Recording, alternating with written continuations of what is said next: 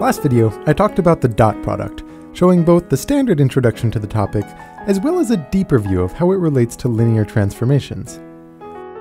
I'd like to do the same thing for cross products, which also have a standard introduction, along with a deeper understanding in the light of linear transformations, but this time I'm dividing it into two separate videos.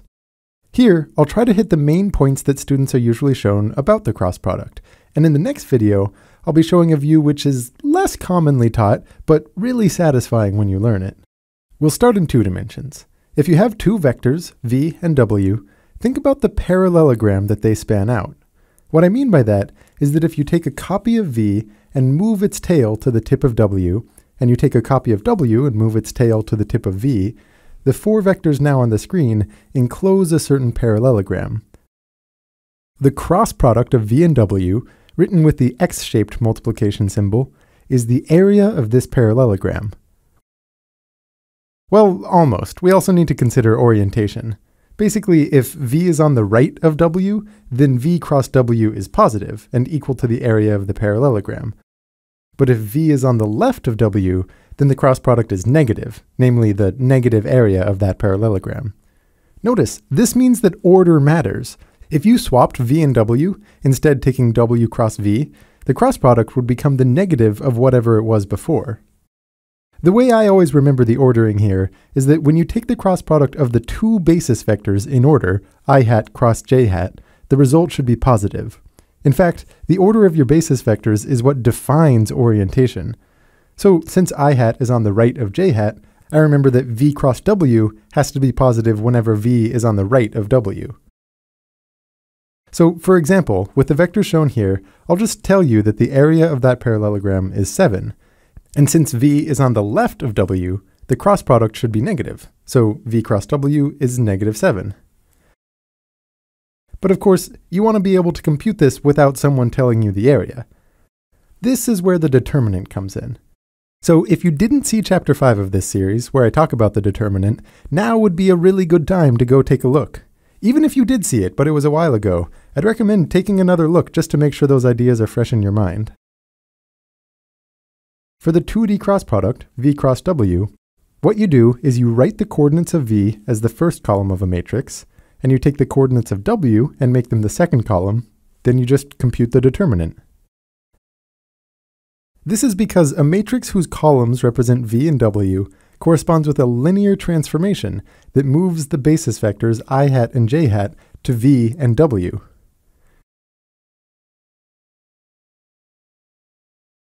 The determinant is all about measuring how areas change due to a transformation, and the prototypical area that we look at is the unit square resting on I hat and j hat.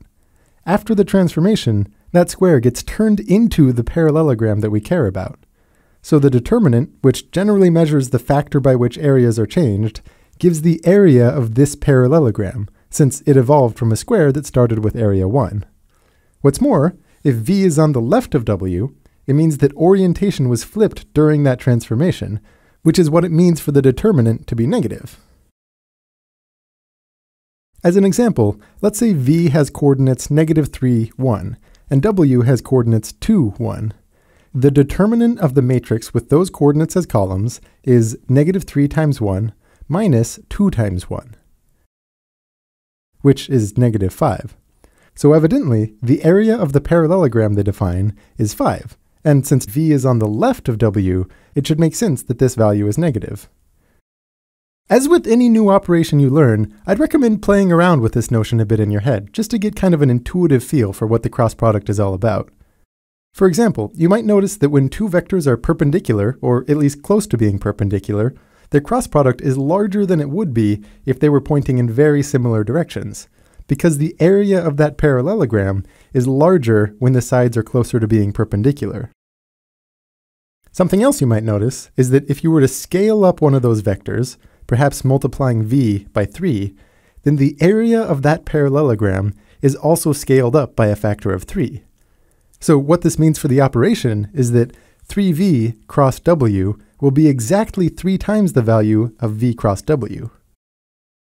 Now, even though all of this is a perfectly fine mathematical operation, what I just described is technically not the cross product. The true cross product is something that combines two different 3D vectors to get a new 3D vector.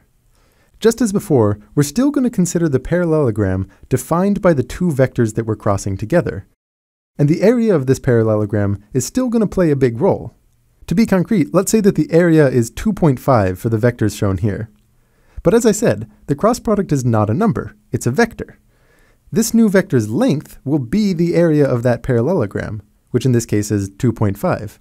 And the direction of that new vector is going to be perpendicular to the parallelogram. But which way, right? I mean, there are two possible vectors with length 2.5 that are perpendicular to a given plane. This is where the right-hand rule comes in. Point the forefinger of your right hand in the direction of V. Then stick out your middle finger in the direction of W. Then, when you point up your thumb, that's the direction of the cross product. For example, let's say that V was a vector with length 2 pointing straight up in the Z direction, and W is a vector with length 2 pointing in the pure Y direction. The parallelogram that they define in this simple example is actually a square, since they're perpendicular and have the same length, and the area of that square is 4. So their cross product should be a vector with length 4. Using the right-hand rule, their cross product should point in the negative x direction. So the cross product of these two vectors is negative 4 times I hat.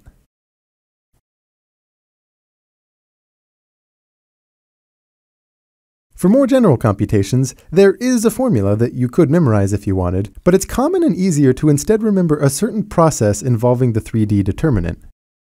Now, this process looks truly strange at first. You write down a 3D matrix where the second and third columns contain the coordinates of V and W. But for that first column, you write the basis vectors I hat, j hat, and k hat. Then, you compute the determinant of this matrix. The silliness is probably clear here. What on earth does it mean to put in a vector as the entry of a matrix? Students are often told that this is just a notational trick. When you carry out the computations as if I hat, j hat, and k hat were numbers, then you get some linear combination of those basis vectors.